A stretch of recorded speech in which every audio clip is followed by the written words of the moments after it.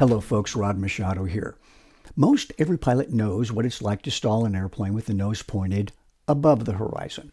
However, the most serious stall condition that could affect you occurs with the nose pointed slightly below the horizon. And I'm speaking of those stalls that occur while turning from base to final approach in a descent. Now here's where the nose is pointed below the horizon. If we pull aft on the yoke during a descending turn, the nose does not move only in the vertical direction.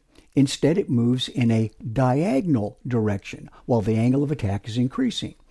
If the critical angle of attack is approached in this nose-down attitude while turning, it's entirely possible you might not even know you're approaching a stalled condition. Here's an excerpt from my upcoming new e-course titled How to Fly an Airplane that, better explains this concept. Stalling with the nose pointed down while turning. At the beginning of this chapter, I said that an airplane can stall at any attitude and any airspeed. And I wasn't fooling around either, mainly because I wasn't wearing my propeller hat at the time. This is a very important point for you to understand. No, about the stall, not the propeller hat. Now that you have a foundation for understanding stalls, you're ready to explore a very common stall spin scenario that can trap the unwary pilot. Let's assume that you're flying at a very slow speed in level flight, meaning that you're using engine power with the wings near their critical angle of attack. It's clear from this description that the nose is pointed above the horizon.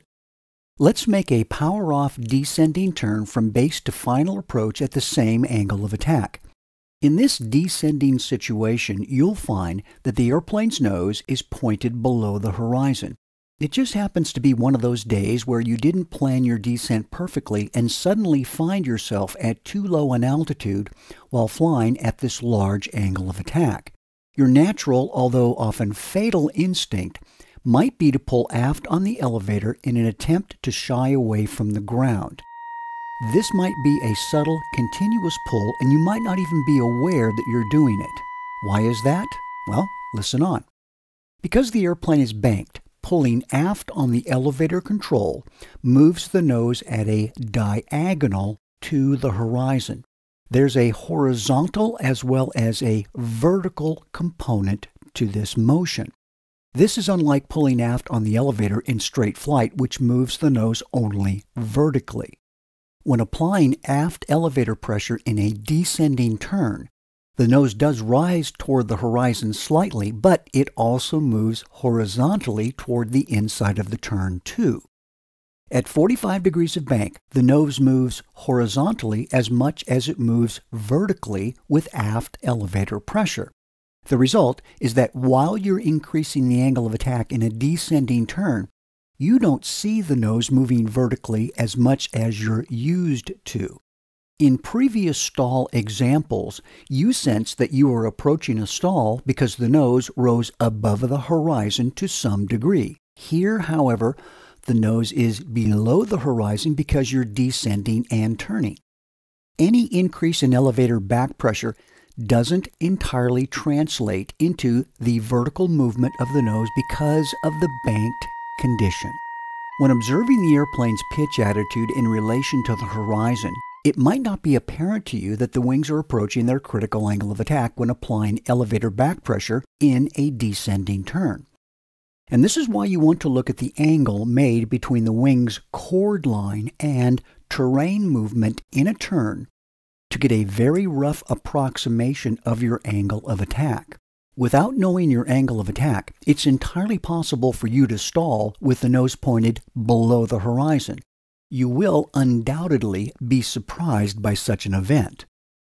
What further complicates this issue is that the airplane's stalling speed increases in a turn because of the increase in load factor. Again, more on load factor when we cover accelerated stalls shortly. If the airplane stalls in this condition, you might initially be confused because the nose is pointed below the horizon in an attitude that you normally select to recover from the stall. To recover from a stall in a descending turn, you must do what you did before, but now it's a lot more counterintuitive because the nose is already below the horizon and the ground is close.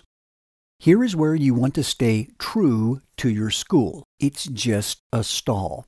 Release elevator back pressure and lower the nose, reducing the angle of attack to less than its critical value. Yikes, how unnatural is that?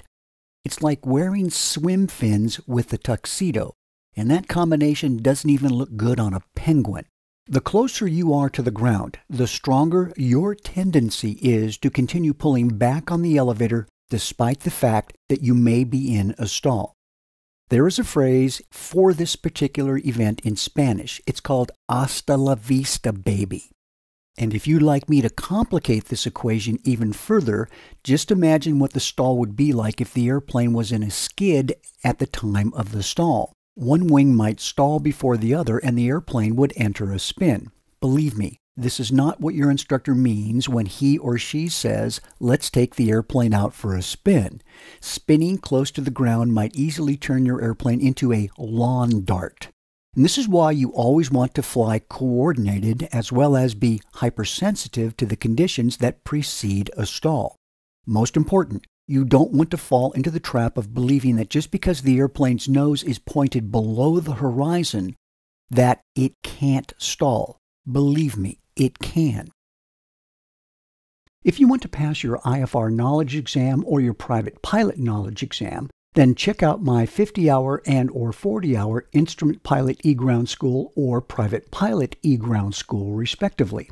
Not only will you pass the exam, but you'll learn more about the essentials of IFR or VFR flying that you just won't get in other ground training programs. Why? Well, because I've been instructing for over 5 decades, have personally written and illustrated 7 aviation books, 5 of which are aviation textbooks, delivered training programs in all 50 states and many European countries, and have won countless awards from the FAA for my aviation training programs.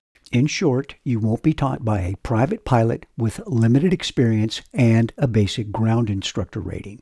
Instead, you'll receive quality ground training that makes it easy and fun to learn. So visit rodmachado.com and check out the large selection of aviation educational courses.